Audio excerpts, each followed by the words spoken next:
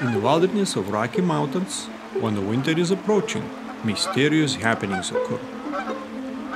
These occurrences can involve vandalism of the property and disappearance of food. Special detectives investigate the situations. These dedicated detectives are members of an elite squad known as MEow Elite Investigation Unit.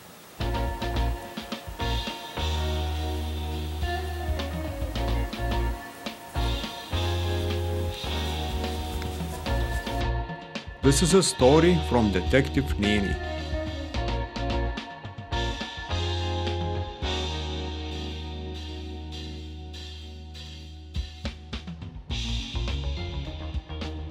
She's our most experienced investigator.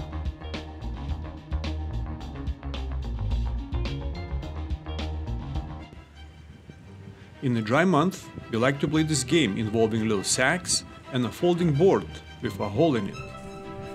The sacks are either filled with corn or they're filled with sand.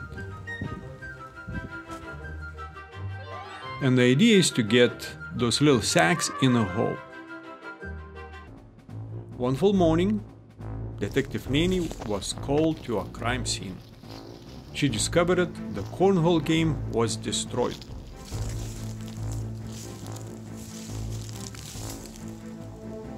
Who could have done this?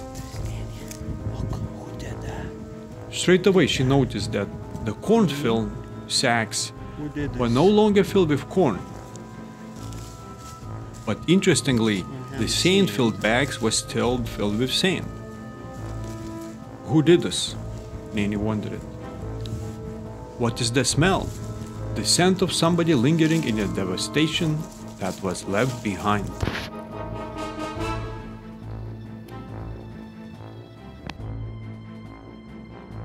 Nanny was going to solve this mystery. The next day, she found another crime scene. The heavy horse feed barrel was tipped over and the feed was spilled out. Again, Nanny could smell the culprit. The metal hoop that clipped the lid on the barrel had been bent out of shape and torn off. Aha! There is my first suspect, she shouted. Nanny was very determined to solve these crime scenes. Nearby the crime scenes, Nanny noticed some strange footprints in the mud. Who was this visitor? Could they have been involved in the mysterious happenings? And when it snowed, she saw them again. They had walked along the middle of the road.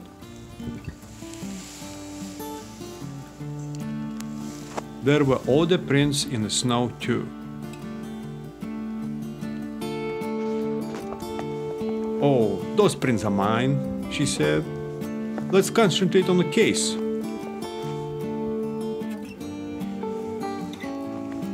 I'm not a suspect. Nanny got very serious about the case. It was time to step up the game. Every day Nanny was regularly patrolling the area in search of clues.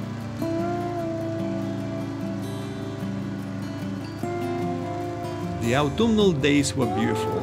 Several days went by with still no signs of anyone. It seemed that maybe the culprit only came out at the dark, only at night. The long quiet days gave time to consider lots of her ideas. Nanny's favorite author Agatha Christie famously said, "Unless you are good at guessing, it's not much use being a detective." Nanny had some high-tech equipment to put into use. It was time to set up her nighttime surveillance.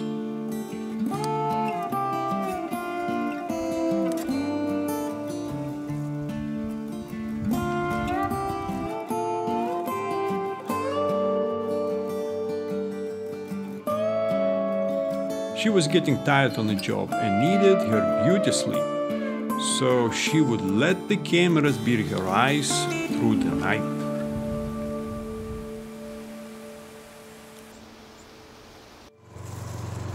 The next morning, Nanny was awake and excited. She was going to retrieve the cameras and hope to find the criminal on the camera footage.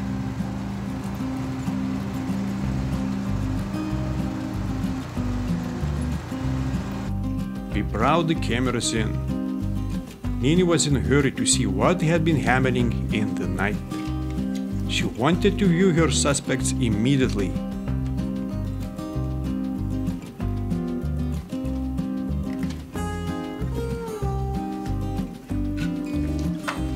Put the memory card in at once, she demanded. Nanny began delightedly reviewing the surveillance footage. There were many suspects here. Let's see. There goes a jumpy rabbit and a lonely wolf.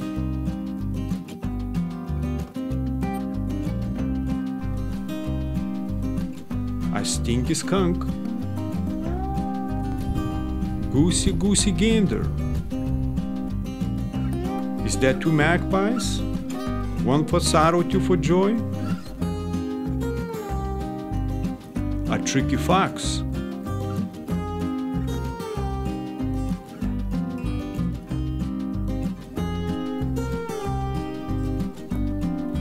Oh wait, who is this? A Bigfoot?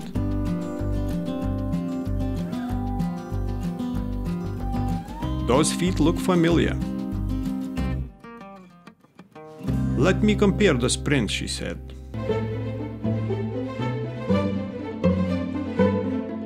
The prints are matching. Nanny got excited. Who do those prints belong to?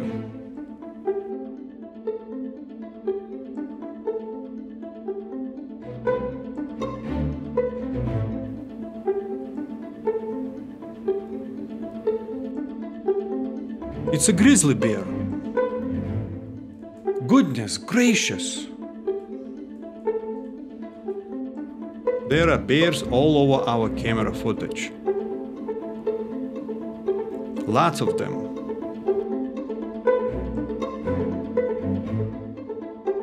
It looks like they are rolling and having a lot of fun. Nanny had to think and process this information. Our surveillance cameras captured different bears. There were young ones rolling, all the big ones. There was even a mama and her cubs.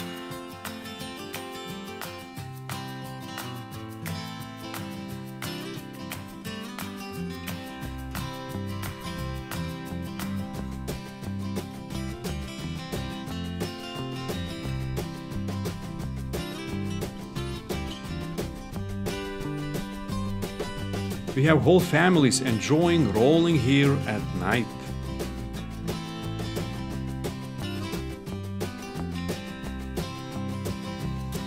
Nanny likes to roll too.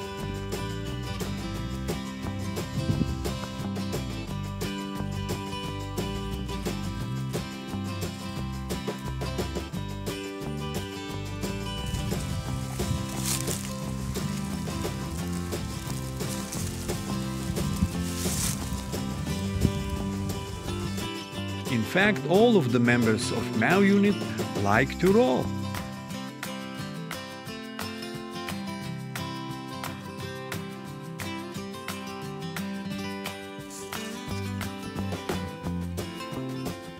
So Nanny submitted her report about her investigation. So the grizzlies like to have fun. They don't have a good vision, they don't have a good hearing, but they have extraordinary sense of smell. Their sensing abilities are 1,000 times stronger than ours. For them, by their smelling abilities, they can obviously tell when the danger is near, or if another animal is approaching, or if food is close by. But also smells can be very relaxing for them, like grass cuttings or manure. They love it. It's like a catnip for bears.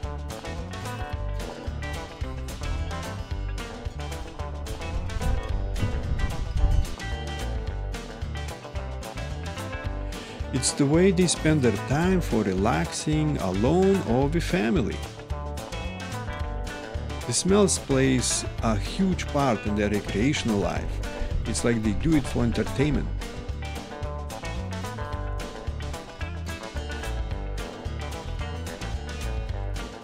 Sometimes it's like they are dancing with joy at the smells surrounding them.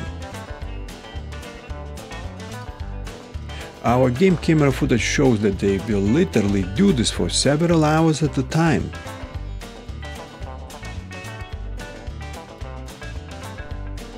And they find all kinds of positions to get all parts of their body smelling wonderfully, of manure or whatever else they like.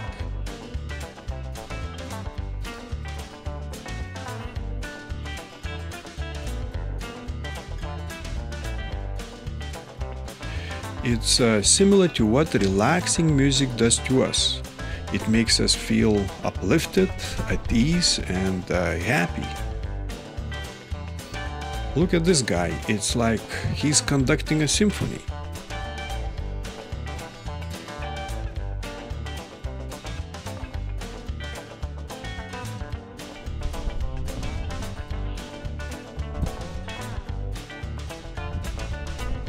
It's like he's in a meditative state.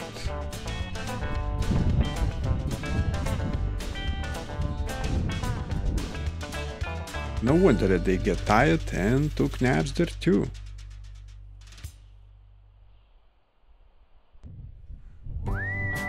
And similar to us, after the party we get hungry. Which explains loss of our horse feed and corn in our game. They will sniff out and seek whatever kind of food they can catch scent of.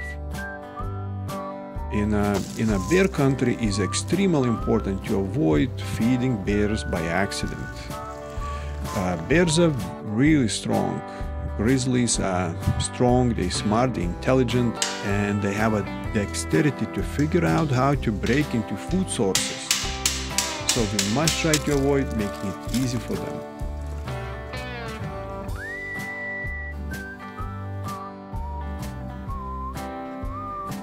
Any food we have must be bear-proof and secure to avoid attracting the bears.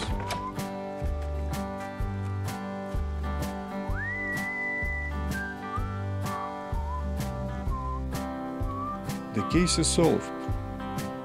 Detective Nanny is resting.